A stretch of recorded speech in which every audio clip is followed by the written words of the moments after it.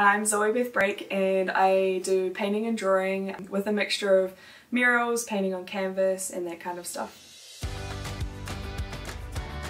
I've always been really into painting, drawing, anything creative, but when I was younger, my cousin Kimberly, she's about 10 years older than me, and I always used to go over to her place and I used to see her artwork that she was doing for a high school portfolio, and it just amazed me and inspired me, and I've just kind of always stuck to the creative side of life.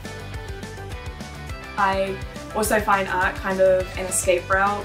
It's kind of one thing I can do in my life that when I do it, I just forget about everything else. I kind of zone out and just be in the moment almost. I just did a portrait of one of my friends' little girls, and that was a beautiful one to do.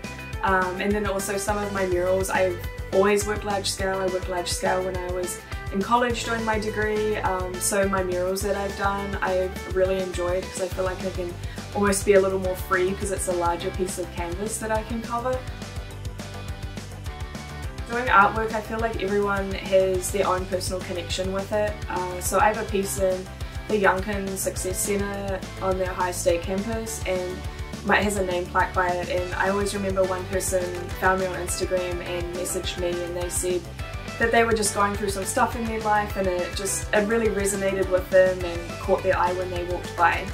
So kind of just having art, leave it for people, whether it like cheers up their day or they can relate to it in some way, and also I just think it brightens people's days.